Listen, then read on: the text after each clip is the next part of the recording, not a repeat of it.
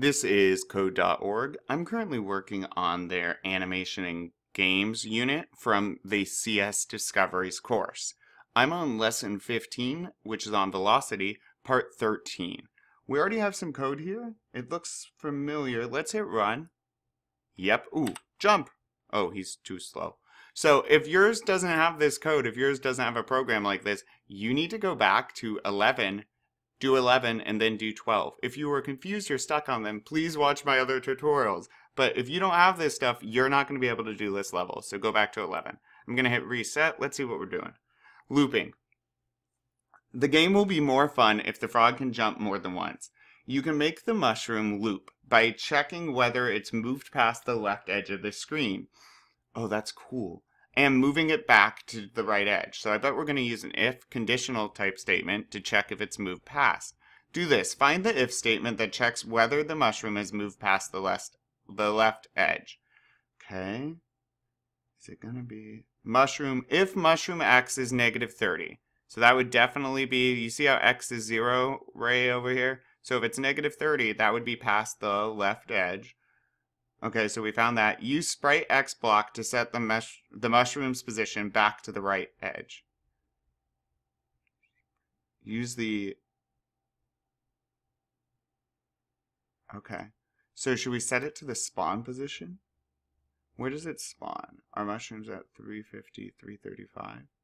Let's try. So we're going to go to sprites inside of our if statement, right? Because we want the computer first to check, hey, is the mushroom's x coordinate less than negative 30? So is it over here? We then want to spawn it to position back to the right edge.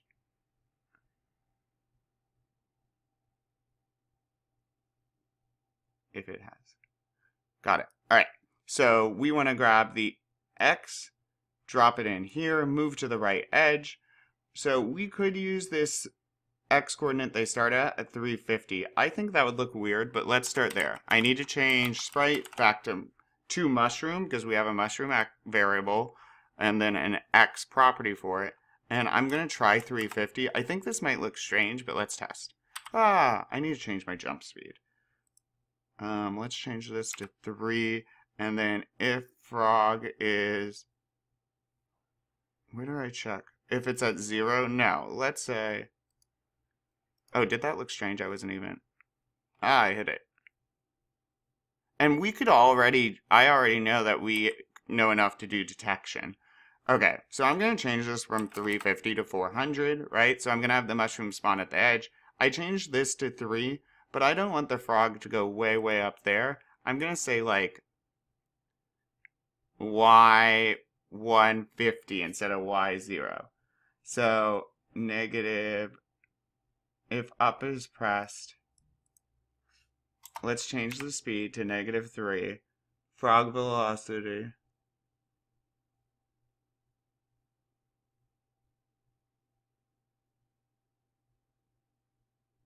and then if frog's Y instead of 0 is less than 150, let's have it move back down by 3. Alright, let me test this now. Boom, back down. And then it should spawn the mushroom at 0. Yep, which is a bit off this screen. Oh, that's so cool. I hit the mushroom. And we already know enough code to do things like detect when the mushroom is there. And we could add points to this, I believe. That's super cool. Okay, is that? Hey, it looks like we fulfilled what we needed on this. Awesome. I can really see how we're going to be able to create our own game. Great. Let's keep going. Actually, just to double check your code, here is what I had. Here's what I changed up. I'm going to move this stuff up just so you can kind of see it better. Get rid of these spaces.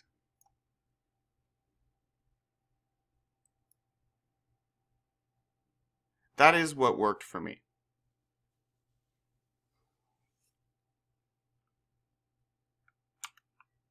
And I'm going to keep going. Great.